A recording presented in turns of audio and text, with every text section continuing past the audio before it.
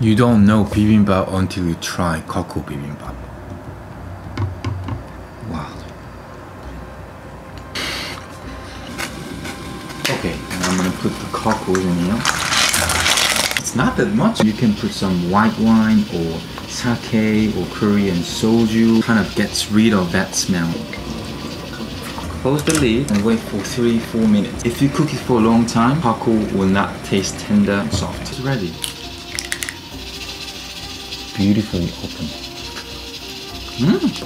Nice.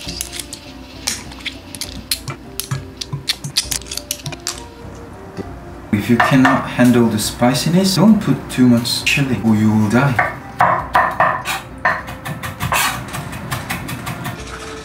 It's not the most fresh chili, you know, right? But what can you do? We're all home chefs, so I didn't want to buy new chili just because this is a little bit like, So let's use what we have. Pyongyang chili is Korean chili. Just put this much. Spring onion. This also is not the fresh, but it's okay.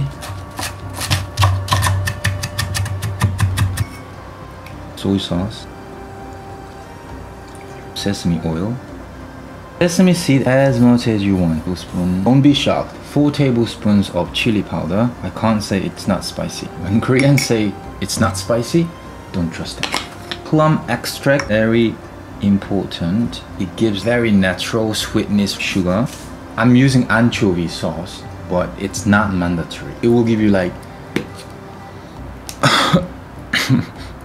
unpleasant fishiness. Can I say fishiness? Of course, when it gets mixed with the other ingredients, it will be fine. But as itself, if you smell it, you want to throw up, okay? But I'm still putting 1 tablespoon. Cooking syrup or corn syrup, kind of thing. Sesame oil, fragrance, and the spiciness, and some rough wildness from spring onion, and a little bit of sweetness, breaking down the saltiness by sugar and corn syrup and plum extract.